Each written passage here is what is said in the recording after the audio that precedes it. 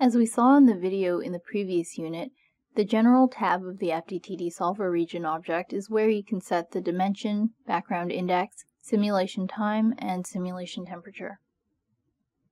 The background index is the refractive index that's used in any region where no structures are explicitly specified. The simulation time sets the maximum period of time that will be simulated. The simulation may end sooner than this time if the fields decay very quickly and the early shutoff option in the Advanced Options tab is enabled. To obtain accurate results, it's important for the simulation time to be long enough so fields can propagate through the simulation volume and fully decay.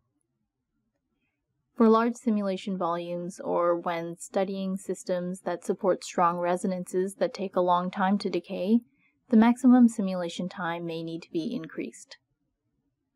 If the simulation time is too short, there will be artifacts in the results of frequency domain monitors. For example, you may find artificial ripples in the transmission spectrum. The simulation temperature setting is used if temperature-dependent index perturbation materials are used in the simulation, and otherwise will have no effect on the simulation. The dimension of the solver region can either be 2D or 3D. The 2D simulation takes the XY cross-section of the structure at the Z position of the solver. The orientation of the 2D simulation region can only be Z normal, so the orientation of the structure needs to be set up accordingly so that the dimension that should be considered uniform and infinite is along the Z direction.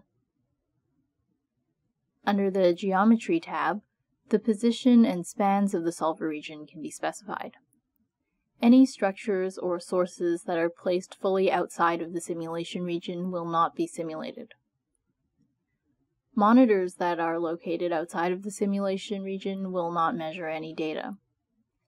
It can be important to extend structures that should be considered semi-infinite, such as substrates, into the boundaries of the simulation region.